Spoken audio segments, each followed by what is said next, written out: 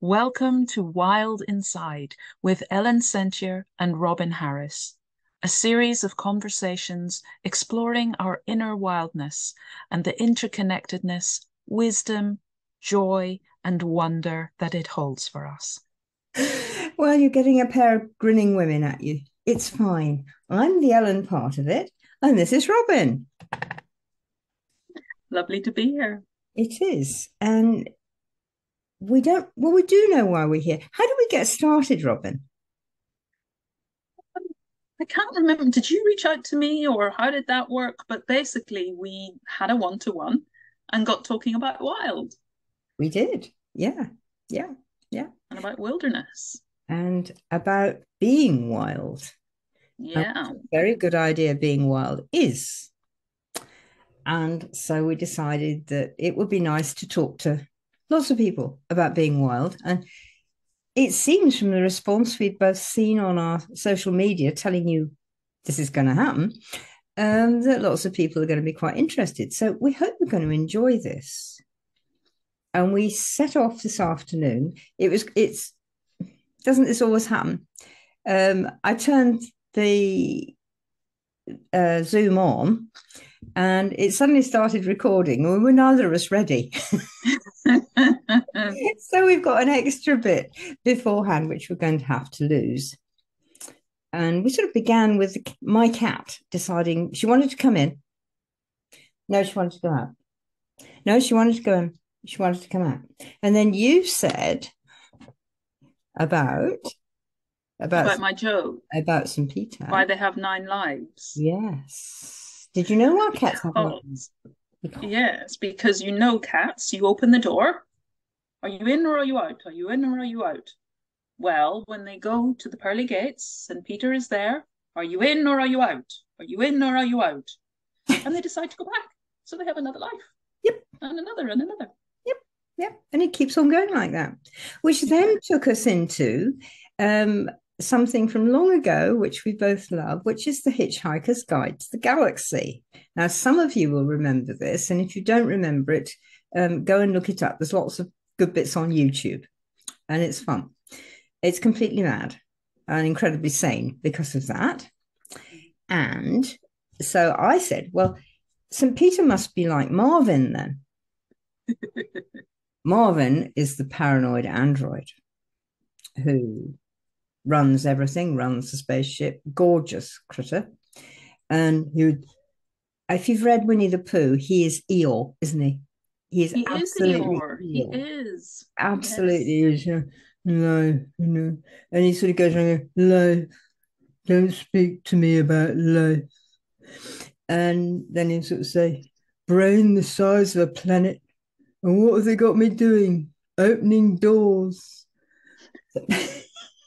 So I feel they must have had a cat, Oh, well, yes. Yeah. But another similar character might be Charlie Mackesy of The Boy, the Mole, the Fox, and the Horse, the Yes. mole, Yes.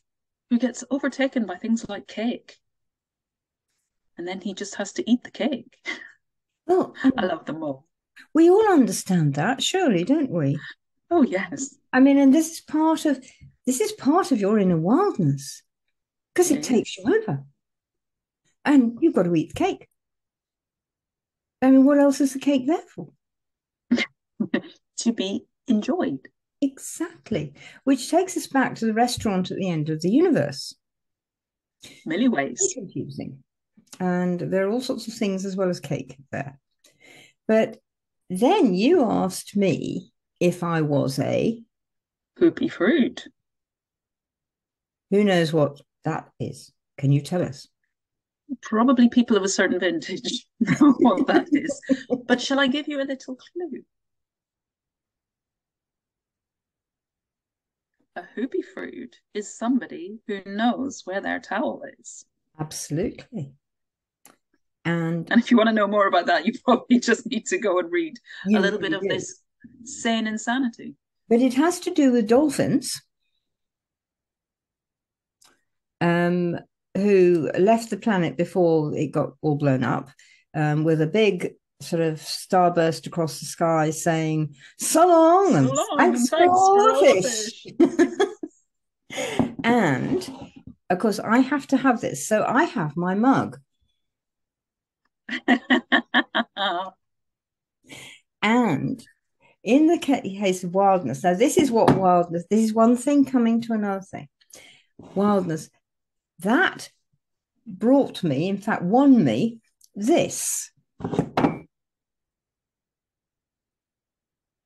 Now, that is an obsidian knife with a deer handle, and this is beautiful obsidian. If I turn it slightly, we might be able to get some of the colors. Yeah. Yeah, just a bit. And it was made for me by a dear friend who is one of the best nappers in the country, if not the world, a man called Will Lord. He's completely nuts. He's absolutely gorgeous. And he does loads of living history. And his dad was a flint napper, and his dad was actually in charge of what is the flint mine in East Anglia? Oh, it'll suddenly come back to me. It's terribly well known, and it was so well known in Neolithic times that they used to have festivals, and people would bring things to it and from it, and it's huge. And I've actually been. So, and he's now in charge. Will is now in charge of it. But Will decided that he also wanted to nap this, and this is volcanic glass, and he hasn't made it super sharp. He's slightly blunted it for me. Otherwise, just to do that, and I'd have blood all down my finger. This is sharper than any steel. It's absolutely wonderful. And he makes these things, and there's a group of us who've all been there and got involved. And so he did this crazy quiz one night, and we were all online answering it. And we got to about the last question, and it was, would you like a weekend with Will Lord or a weekend with so and so or such and such? And to do this, what do you actually need for this weekend? You know, you need your axe, your knife, and so I just said, and your towel. Because you cannot go anywhere without a towel. You must not panic, and you No, must but you must carry your always have towel. your towel. So, it won me this knife because everybody agreed that I should get the point for that. And that was just enough points that I got most points and I won this knife. So how about that for Wild Connection? Fantastic story. Isn't it? And we go everywhere like that. Because you've got your own wild stories as well, haven't you? We all have, because there is wild in all of us. And when you posted on LinkedIn earlier, and I was saying how much I was looking forward to doing this with you, and you said about having an enchanted forest within. Absolutely. Yeah. And that to me was just so magical because we do. We have this forest. We can go to this forest at any time we choose. And I guess it's like any forest. It depends on the weather, what the mood of that forest is. Or I used to love the sea, and you just, anybody who lives by the sea or lives, works on the sea or whatever will know the sea has moods. The sea has a beingness, Yeah. and she's a she. And it depends on where you are in the world, what the sea around you is like. For me, lived in Ireland. I grew up in Ireland, and we holidayed on the west coast, so that's the Atlantic. So powerful, massive, great big voice. Versus my stepson now lives on the Pacific, one of the other massive, great big oceans, and it's very different character. Yeah. Yeah. So all of what wilderness is like this. It has its own being, it has its own character, it has its own moods. And for me, part of wilderness and wild is being able to embrace all of them. Yeah. Yeah. The ones that we find scary and crazy and fun and uplifting and the Marvin ones and the Eeyore ones and the mole ones, Yeah. as well as the ones that are easier to embrace. Mm. And this is something we've talked about as well in terms of just animals Yeah. and plants and things that we as humans maybe have said we don't want those and we do want those. Mm. And we like the nice and fluffies, but the other things we find more difficult. Mm. And then we distance ourselves. Whereas it's the whole. And I love that with plants as well. We know now that hawthorn is very good for circulation. Yeah. And apparently, there has been a lab in Germany that has tried to isolate the particular element compound Mm. within hawthorn that does that. Mm. And every time they think they found it, Yeah. they trial it and it doesn't work Yeah. because it's the synergy, it's the whole. Exactly. Yeah. Yeah. I mean, there's a whole thing, and there's the whole Hammer horror films, Hollywood werewolf thing, and one of the ways you can kill a werewolf is with a silver bullet. Um, there are all sorts of scientific reasons why that is a thoroughly bad idea to even try it. But we won't go there for the moment. But there are no silver bullets. And when we try to isolate one thing, we usually wreck it. And the whole of the hawthorn plant is very good for you in all sorts of ways. They did the same thing with cancer and mistletoe, didn't they, years back? And again, you can't just have one thing. Which actually brings me to a man that I learned about through my husband, who is an ex-particle physicist. Yes, it's fine. I had quantum with the cornflakes for 50 years. It's fine. He can actually talk about it like the cat sat on the mat, so you can actually understand. But he introduced me, not personally, but to this man called Kurt Gödel, Goedl. And I think I pronounced it right. And he, in the 30s, I think it was, is a mathematician and all that kind of stuff, and in the Einstein League, mates with.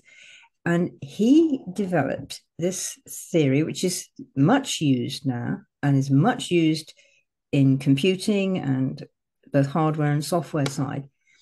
And it's called the incompleteness theory. And he has proven scientifically, so we'll sit up and take notice, and mathematically, and I will take notice of that.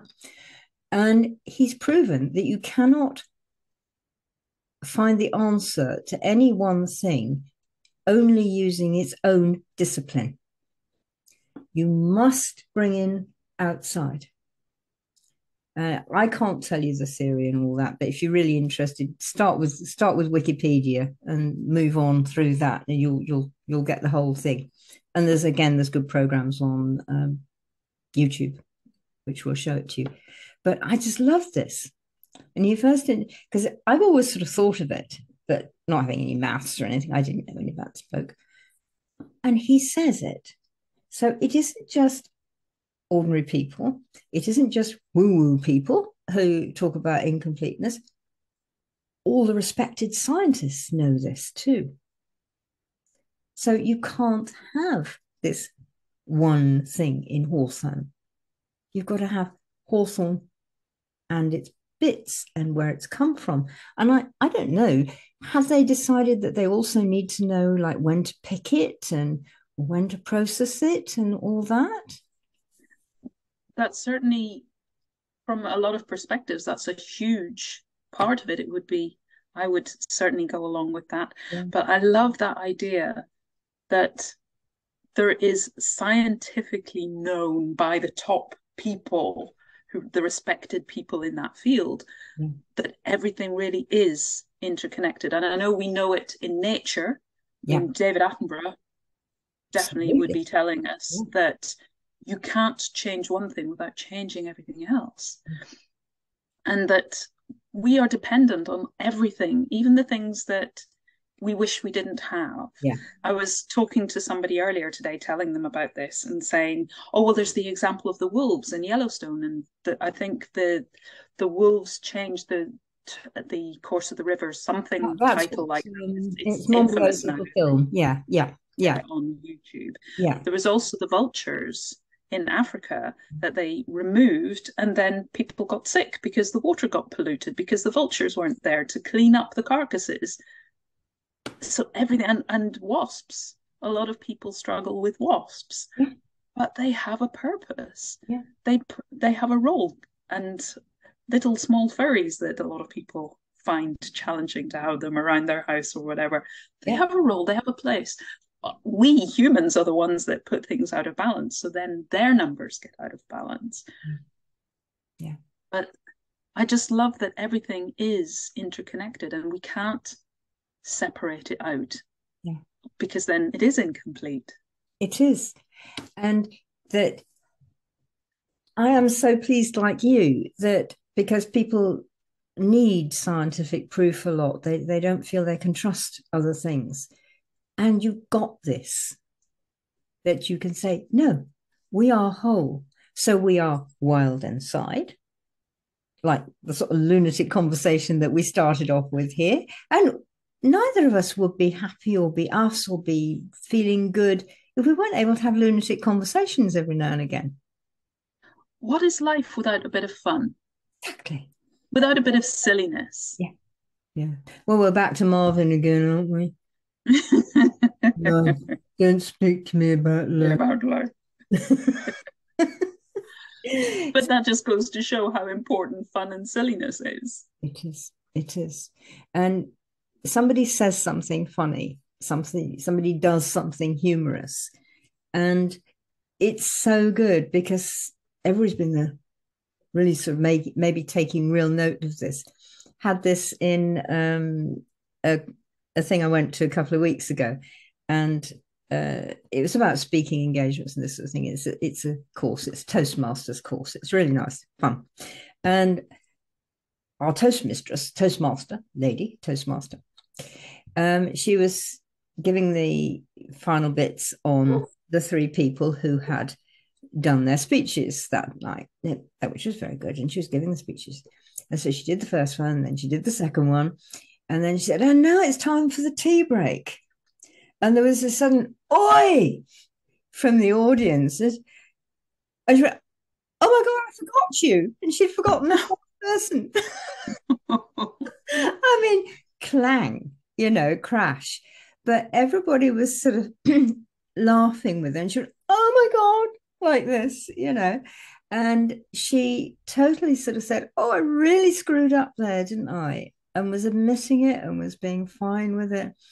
And the person who it was said, well, it's all right then, but you better talk about me now. And everybody was laughing again.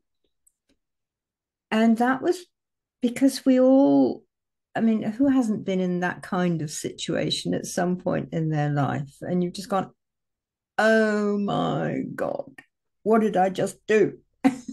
And we've all done it, but we were all right with it. We weren't sort of blaming her or pointing fingers or being nasty. And that was partly because she saw it.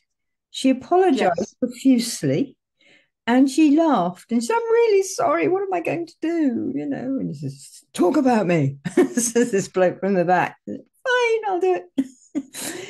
And it's such a gentle, graceful way of working with what has happened. Yeah.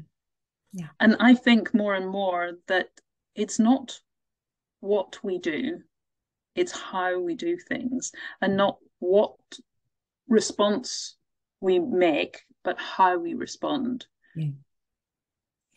Yeah. And how we are graceful to ourselves. So Yeah. she was being graceful to herself and not beating herself up. She was, oh my goodness, look what I've done. Yeah. But at the same time being able to be light about it. Yes. And then everybody else took their cue from her and followed along and laughed, and he made a joke of, yeah, well, you can talk about me now. that's how to get around this. That's how to Yeah. get through this situation. Yes. So absolutely. And that humor, that is part of our interconnectedness, isn't it? Isn't it? And it's part of keeping things light and joyful. And we learn much better when it's light and it's joyful and we're playing. Look at animals, Yeah. how they play in order to learn. Yes. And we're no different. We're another animal. We learn so much better when we're being playful and keeping it light. Yeah. And we want to remember it then. So it's not like she's made that and it's going to be there hanging over her forever. She's made that mistake. She was able to laugh it off. That's so great. It was really lovely. Role modeling. Yeah, it really was. I mean, you sort of thought, yeah, I'm really glad you're there and thank you for that. And I mean, we all sort of said, thank you for doing it because you've just shown us what to do when we do it, because we know we're going to do it. And it's this whole thing. For me, life is about threads. And our interconnectedness is threads. And we're back again to the plants in a way, aren't we? Because we're in what they call the mycorrhiza, which are these fungal threads which go for miles and miles, hundreds of miles, and they connect everything up. And they call it the wood wide web because all of the plants talk to each other through these threads, like our own internet. And then you see it again in astrophysics, where you get these wonderful pictures of the cosmic web, and they call it the cosmic web. And it's a huge network, which is sort of billions and billions and billions of miles wide, and it's connecting through the light of these stars. And we connect the same way. And when Sam, that was the lady's name, did her cock up, which was wonderful, and did her heart opening, oh my God, what have I done? She just sent these threads out to us saying things like, I'm really sorry I screwed up, but, help me, please, guys, I don't shun me, don't push me away. And we all came back with, it's fine, it's really funny, and made jokes about it. And there was all this connection again. And it was just energy, whatever you want to call it. But we did it. And it's because she was able to offer it out to us. No problem. And we just came back and said, no problem, lady. It's fine. And it reminds me of Brene Brown and her talk about vulnerability. Yeah. She stood up there in her vulnerability. I've made a mistake. Yeah. But I've just recently finished listening to the audiobook of another of Brene's books, Braving the Wilderness.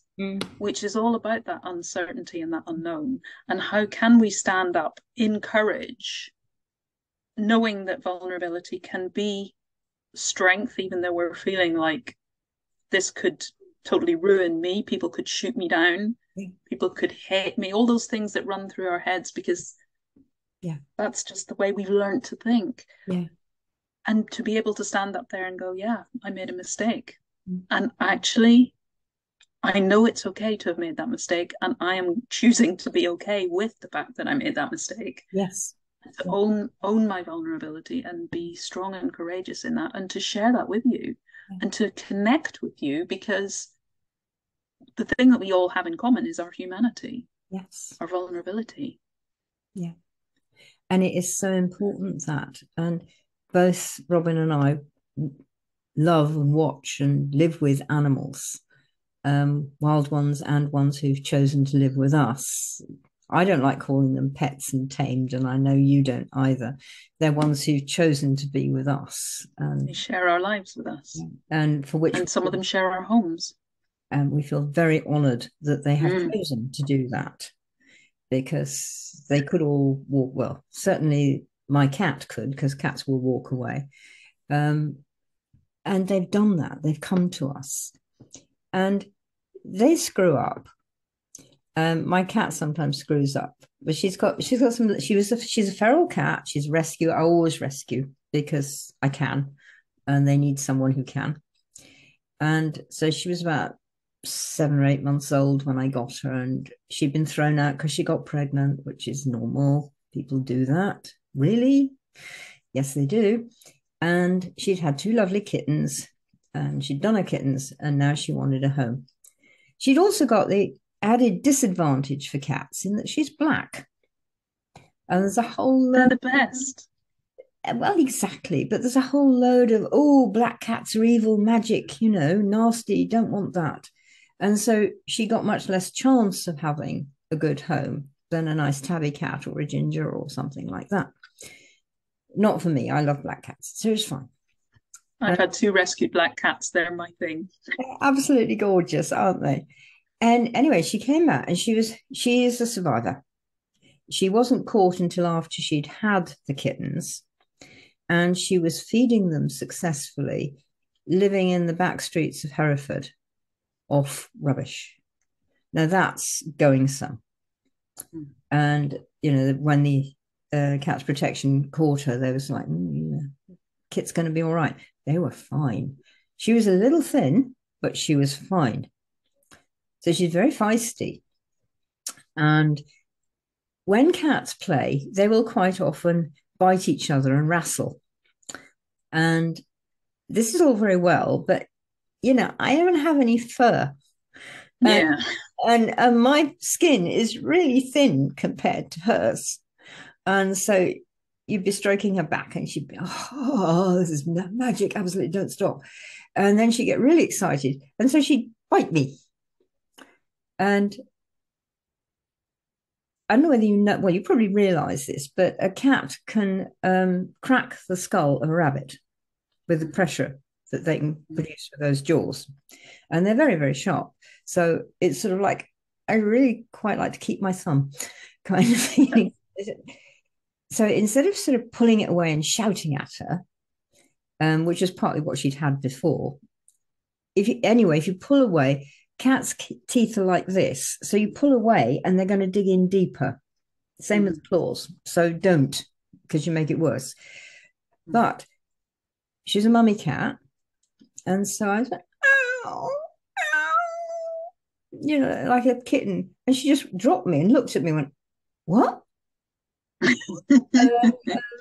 said, it hurt. And she went, oh. And then she licked it. Because she still does it occasionally or tries to. But now she knows that she's biting a human. So I just get held. I don't end up blood, which I did the first time. And it was this, she was there like, I made a mistake. I thought you'd be all right.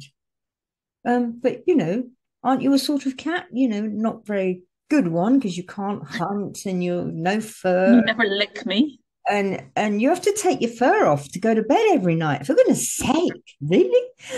I know. You humans, you just faff so much. She knew she'd made a mistake. And she didn't grovel at me or anything like that, but I didn't make her grovel. It was just like, that hurt. And she understood hurt because she gets hurt. And it was like, oh, okay. And then it was the next time, it's sort of, how's that? Can you manage that? No, that was still a bit hard. And now she knows how to bite.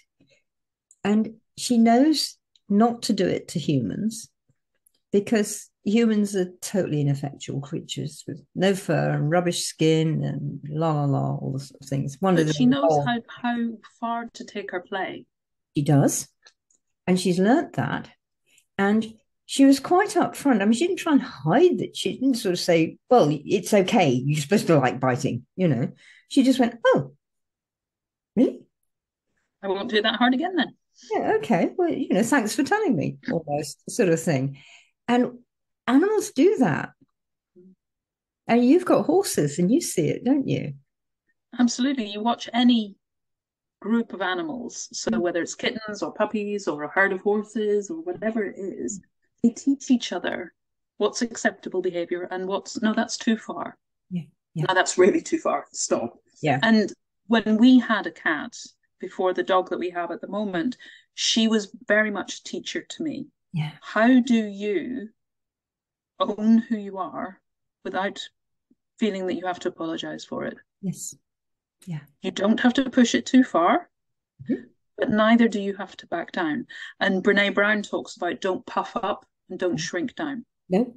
Yeah. Don't armor up. Don't feel that you have to be overly defensive. Yeah. And there was another part where she was talking about hard back, soft front. So stand strong. Mm-hmm. Don't be a pushover. Don't be apologetic, but still keep your vulnerability, keep your gentleness, keep your grace, Yes. keep your softness, keep your warmth, Mm. if that's a part of who you are. And it is Don't hide it. Don't feel that you have to cover up or excuse it. for most people, when you actually get to know them, they are that warm person inside, Mm, but they may have had to shield it so much that they've got armor plating all around them. yeah. And that makes them, it's very difficult to talk to somebody when they're in armor plating, isn't it? Well, they're in fear Yeah. when they're in that state. So it's very difficult for them to open up and be receptive and make that connection in order to have the conversation. Yeah. There are some people who are more naturally maybe assertive, or their energy is more outgoing, and they don't come, you don't see the warmth initially, Yeah. but you're right, it is there when you make that connection on the, we are just both humans Yeah. on this journey together. Yeah. And it's the same with any animal, because you will see on, there's loads of things that go around Facebook and so on, of cats playing with dogs, and Yeah. cats playing with mice, and cats playing with with birds, and Yeah. And they there are was a dog playing. licking a horse and a horse licking a dog. And Yeah. Yeah. animals are so good when they aren't in fear. Yeah. And quite often it's a maternal, so a cat that's just had kittens or something, and then a bird comes in and No, she you starts to, don't. sometimes Yeah. it depends on the animal, and depends on their sense of, am I safe, am I secure, or have I had a hard start in life and I'm feeling I need to be a bit more defensive. And But they have so much to teach us. they do, and they teach us this vulnerability. And Kellen is vulnerable. I mean, she's a quite a fierce, feisty. Her name actually means slender, fair warrior. It's Gaelic, and she gave it to me when I met her, and I'd never heard of it before, so I had to look it up, and then I discovered that it meant slender, fair warrior, and she's a small, slim warrior cat. So oh, yeah, that fits.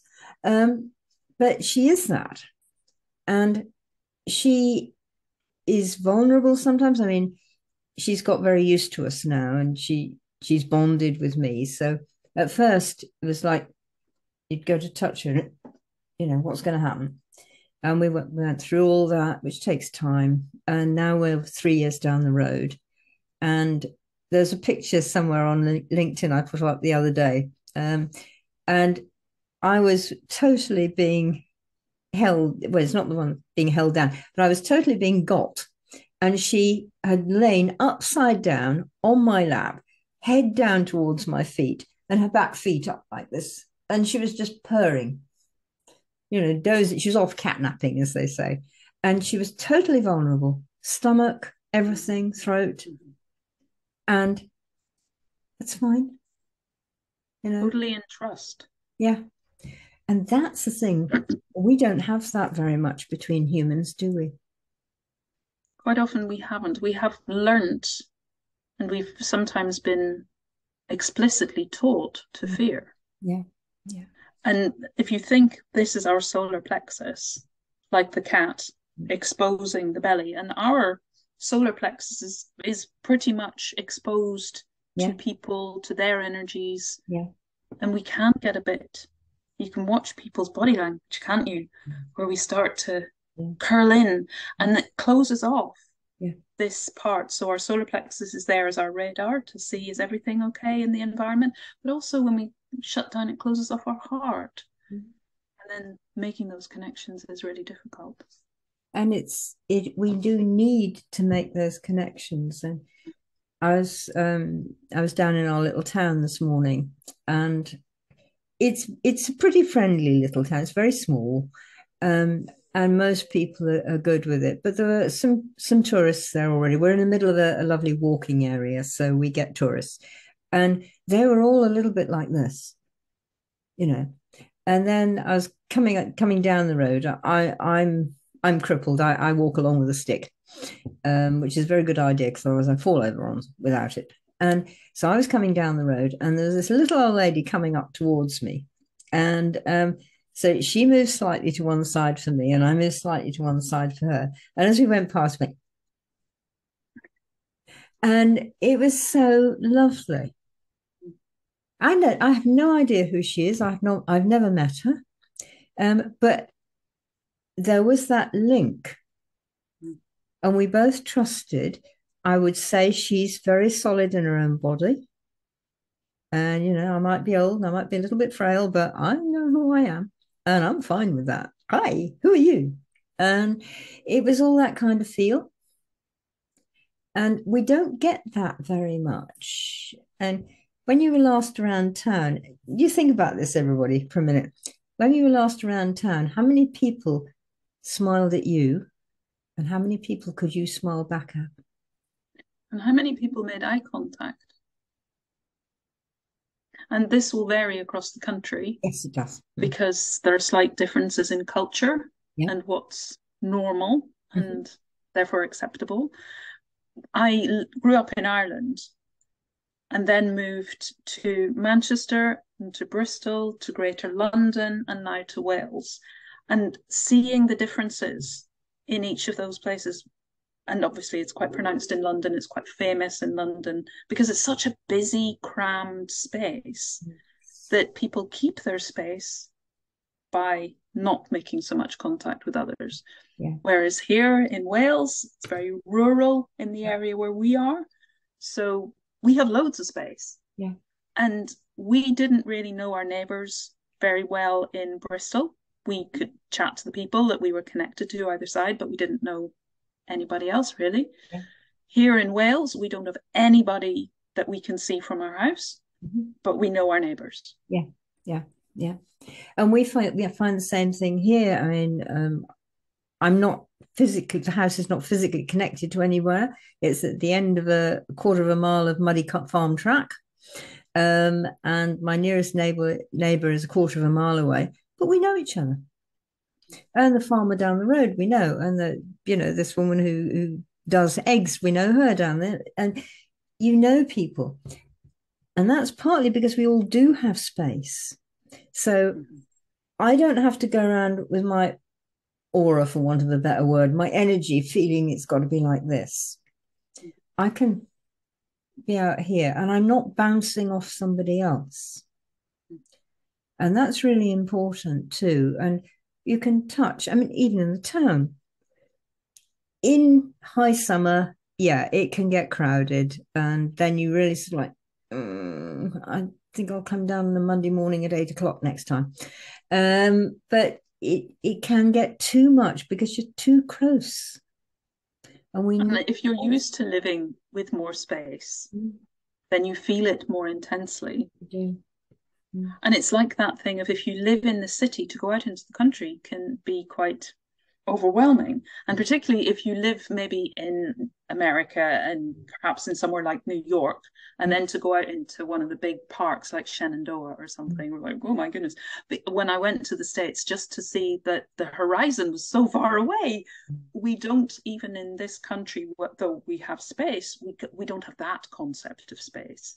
Or if you go to the desert near where my stepson lives and it's just miles and miles and miles and miles, we don't have a concept of that really, do we? We don't. But it's those contrasts and it feels strange. So for me to go back into the town now, or if I was to go to London, feels overwhelming. Yeah. Yeah. It's what we get used to and therefore what our wilderness is. And when your wild side gets used to changing between the two, then it becomes easier to handle.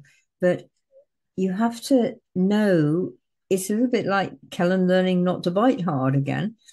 This much is good here. And then, when I'm on the train going to London, which I still do, I lived in London for 25 years. So, I was very used to that. Then it's like, okay, now I need to pull in. And we need to make sure that, I'm not bumping too many other people with my energy and that they've got something solid to bounce against. They're not going to come right in here and out there again. So you change your boundaries and your energy boundaries and your they're feel boundaries, aren't they? That's probably the easiest way for people to think of it. And It I guess it's like emotional intelligence. You get a sense of space intelligence yeah, and flexibility, yeah, which comes through awareness and being conscious it and does. being able to kind of, okay, I'm going to have them there, but they're going to be reasonably firm today because, like you say, they're going to be bouncing up against other people's, whereas where I am right now, there's nobody else really to bounce up against. No, I've got yeah, plenty of space. yeah, and the trees and the birds around me are quite happy. Oh, it's her again, yeah. And it's fine. So yes, you learn to do this kind of thing. But that's sort of like the beginning of finding your wild inside. It's actually finding your edges. Well, we define one by the other, don't we? This is me, that is other. Yes.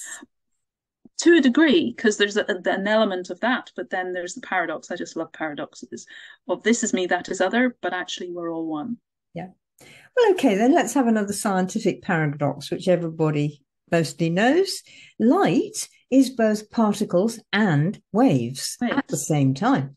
It is Young's light experiment. Absolutely.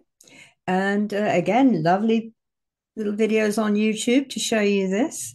And it isn't either or, it's and. Both and. Yeah. Which takes me to my other favorite mathematician, George Boole, British bloke, a couple 100 years ago. And his concepts of and, which is this is not either or, this is and, you know, Ellen and Robyn, Robyn and Ellen. And that we wouldn't be having the laptops and the phones and the computers that we are now watching each other on, that we're talking to you through. We wouldn't have those without George Boole's concept of and. So it goes everywhere. It really does. Does. Yeah. Yeah. And so have we been wild this afternoon? I think we've bounced around a lot. We have. We didn't get terribly far into the Enchanted Forest, but how about we talk about the Enchanted Forest and all the things in there a little bit? Start off that one next time. That would be great. And we also didn't get to really talking about the birds. You mentioned in your LinkedIn post that we were going to talk about the birds and the bird song, which is really starting. I noticed it yesterday morning, particularly that we've got the dawn chorus back Yeah. because the birds don't stop. They're still there, the ones that stay over winter here. But just I'm noticing that they're really beginning to prepare and ramp up for the spring Yeah. that hasn't quite sprung fully yet, but we're getting some incredible weather. So the birds are getting that ready and they're going to be nesting and they're going to be having their chicks. So we've got all that to look forward to. And I've certainly seen here, I've seen several courting couples of birds. We've got two pairs at least of robins here. It's very hard to tell Mr. and Mrs. Robyn apart. And they tend to, Mr. Robins tend to have lots of Mrs. Robinses anyway. Yeah, that's fine. That's what they do. That's okay. But we've got a couple of blackbird pairs, and he's feeding her. Oh. It was just the last couple of days. He's feeding her. I've been watching it. So it's all ramping up. So maybe we ought to be talking about that next time because it should be Yeah, full swing by the time we're talking again, won't it? it'll be pretty much getting there, yes. Yeah. Towards the end of March, it'll be time for clocks to change and get into the summertime, the Absolutely. like British summertime here. Yeah. Yeah. And I think what we'd really like is please get on to whichever social media channel you find this on, and it's going to be on several. And for both of us. So you just catch one of us and you'll get it. And ask some questions. Tell us what's happening for you. And ask some questions that you'd like us to involve in our talk, because it'd be great. And it's about connecting this wild side inside and letting it be a bit open, letting it be a bit vulnerable, actually coming out, flowering like in the spring. And Tell us about that. And we'll bring that all into the chat next week. Next month, actually. Next month. Yes. Yeah. Yeah, so anything that you'd like us to explore, anything you'd like us to talk around, any topics that you think would be really good to discuss, yeah, we're open for any ideas. We are, as long as they're wild. Oh, yes. But I'm sure we'll bring wild in. I can't imagine we wouldn't. No, I can't indeed. So I hope you've enjoyed it. It's been great for me. Been great for you too, Robyn. Yeah, Yeah, it's always great to talk about this stuff. it always is. So we'll see you next month. And it'll be on all our social media channels. We'll be telling you when it is. Lots of stuff. So maybe just to say where we are, we're both on LinkedIn, both Yeah. on Facebook, Both on Facebook Instagram. and YouTube. Yeah. Yeah. But just in terms of the posting to find out when it's going to be on YouTube. Well, yes, that would be more difficult. So Facebook and LinkedIn and Instagram. We'll share the links on there. We will, and you will be able to find them there. And we'll keep doing it for several days. So it's not just that one and where she put it, I've lost it. And if you only do it once with the Facebook algorithms or the social media algorithms, so easy to miss. So yeah, it'll be posted several times. And on the YouTube, you can subscribe. Yeah. So that'll be fine. Lovely to be with you all. And see you all next month. Thank you for joining us.